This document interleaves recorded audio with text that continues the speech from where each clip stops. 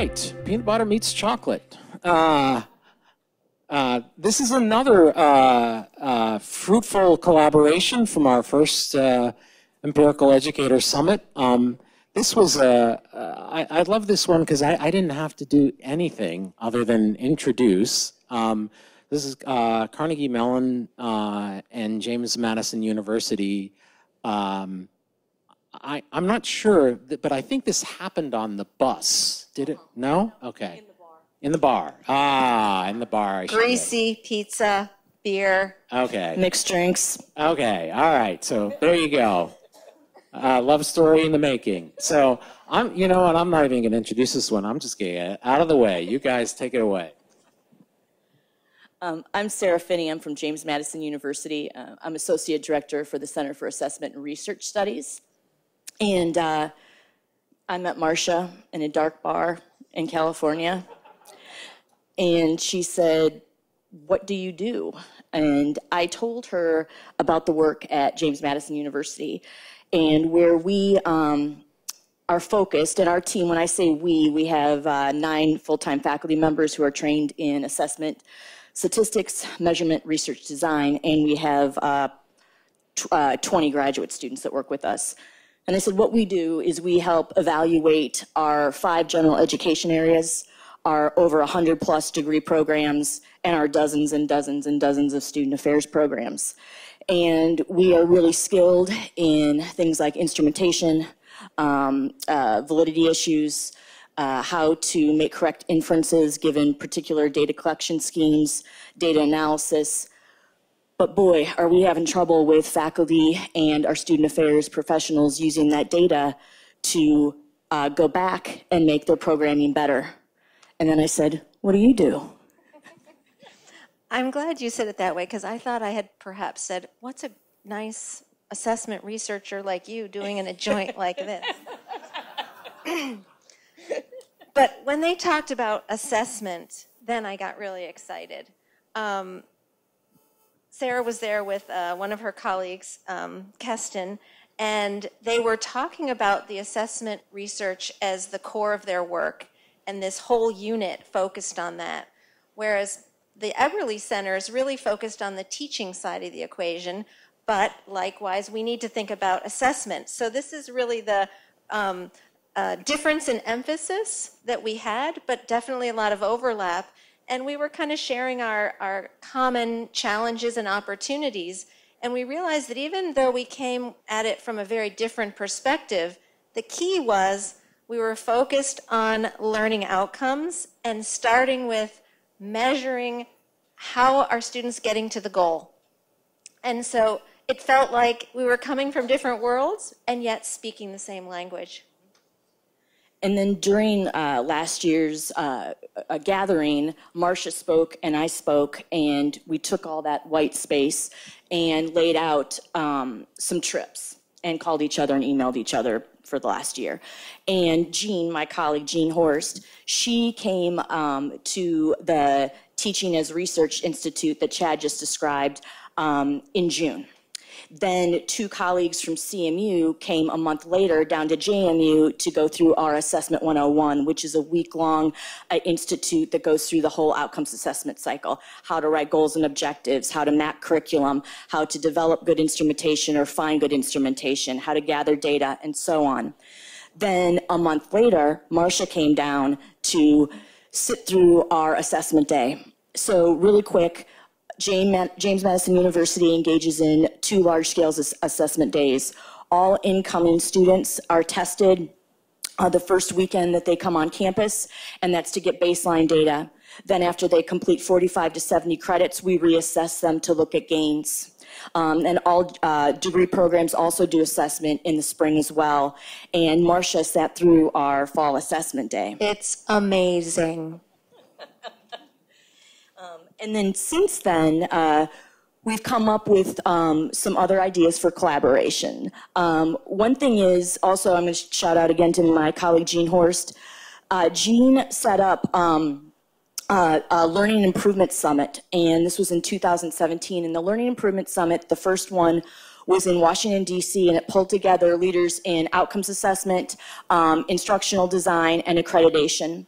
And they wanted to talk about what is learning improvement, what can we do with respect to that. There was a second one in Auburn, and then Marsha was invited, but for some reason turned down going to Hawaii for the third one. Clearly, I have my priorities in the wrong place. I think I had a gig. I was doing presentations here at Carnegie Mellon. Probably. But we want to get Marsha pulled in to the Learning Improvement Summit because while we're heavy on, if you agree with me, Jean, while we're heavy on assessment professionals, we're light on cognitive science and learning professionals at the Learning Improvement Summit. And we would like her to play with us. And I don't know if it'll be in Hawaii again, but hopefully. So one thing that we're getting some weird static there. One thing that I learned at the assessment day is, I think, emblematic of what, should I stop using it? What we're talking about here.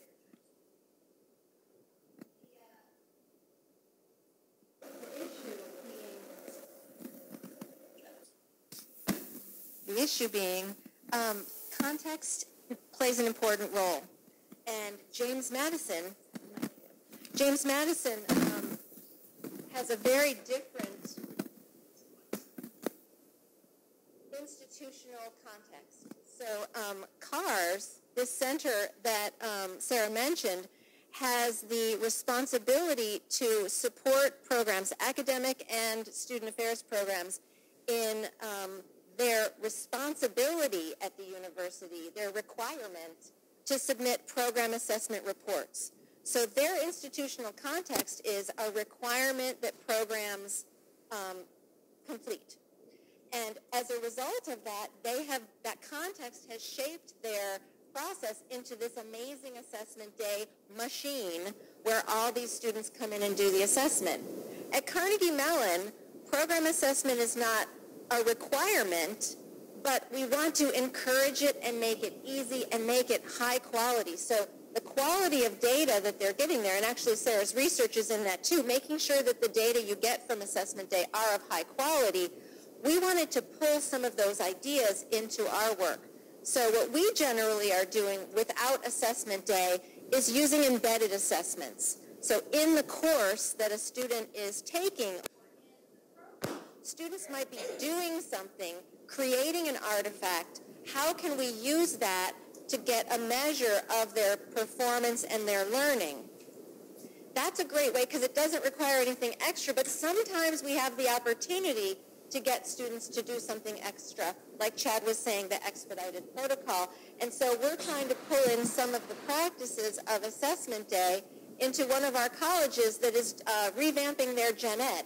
And so they have a fresh start opportunity where we might be doing that, at least at the scale of a college within Carnegie Mellon University. So that was a really great thing for me to learn about.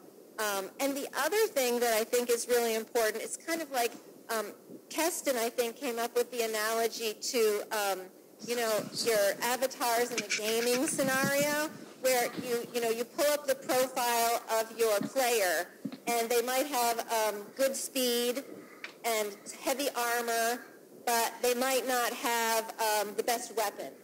And then another player might have really good weapons, okay armor, but not any speed. And this is sort of Keston's version of the research. Our strengths and our areas of expertise were really nicely complementary. In terms of assessment, these guys create assessments. They create assessments that are homegrown to be high quality. And I can't emphasize enough that it's important to look at the quality of the data you're collecting. And so we're also looking to leverage some of the assessment instruments JMU has created. And when I was listening to you, Emily, it was when you were talking about in your work that faculty were engaged in writing the outcomes and implementing the curriculum, but not really evaluating the programming. We're really good at evaluating the programming. That's not a problem for us. What we struggle with is the very thing that you all have skills at, which is evidence-informed practice, evidence-informed teaching. And as you said, most faculty aren't trained in that area. So when we give them the data and say, well, the kids started out at this level, we wouldn't expect them to know much, so that's fine. But then 2 years later, they're still at that level. What are you going to do with this information to change your programming? And their answer is often, I don't know. That's not what I was trained to do. And I remember when Jean came back from the Teaching as Research Institute, she was talking about your canon of resources. Do you want to talk about that, the resources that you all put together? So one of the things that we do, it's a lot like curating research articles, is that there are some really classic and important seminal works in learning science that speak to learning mechanisms or instructional strategies that have been found to work in a variety of contexts. So we have, for our own professional development, made sure that the Eberly Center folks, teaching consultants, learning engineers, assessment specialists are well versed in these seminal research studies. And so as a result of that, we kind of make available short descriptions of them. We have discussions of them. And so that was something that came through in our Teaching as Research Institute that Jean said, oh, there's a version of that we'd like to do at CARS. And we are doing that. Jean's putting together a version of that where we have our seminal documents in outcomes assessment, with the goal being learning improvement, improving what students know, think, or do. And we're trying to emphasize that second step of mapping the curriculum back to the outcomes, but the curriculum should be evidence-informed, theory-based, which again is difficult. And it's really hard for us because I guess I didn't make this clear. In the Center for Assessment Research Studies, we're separate from our Teaching and Learning Center. So we gather the data for the faculty and give it to them and trust that they're going to go across campus and meet with folks like Marsha on our campus and use that data to inform changes to their program. But many don't. But that's another thing we're trying to think through is, should we be merged? And speaking with you and Chad, I mean, those are things that we're kind of kicking around, is there a better way? Mm-hmm. Yeah. So we're lucky at the Eberly Center to have a teaching consultant team, an educational technology team, and an assessment team that work together under one roof.